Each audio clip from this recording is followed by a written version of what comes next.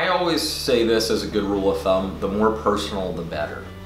So, you know, a personal email is better than just signing your name to a form email. Every member of Congress wants to hear from their district. And so while you may have an umbrella organization that's based here in DC that sort of coordinates things, make sure you bring constituents to the offices. Like, in your own personal words, who you are, why you care, what your background is, what you want to see done, and what your suggestions are is helpful. It's very helpful. What we did is we traveled around to all the different counties last year and did business roundtables. So we met with all the business owners, manufacturing, we did different sectors, and said, what's your biggest challenge? What can government do to you? It's the same form letter.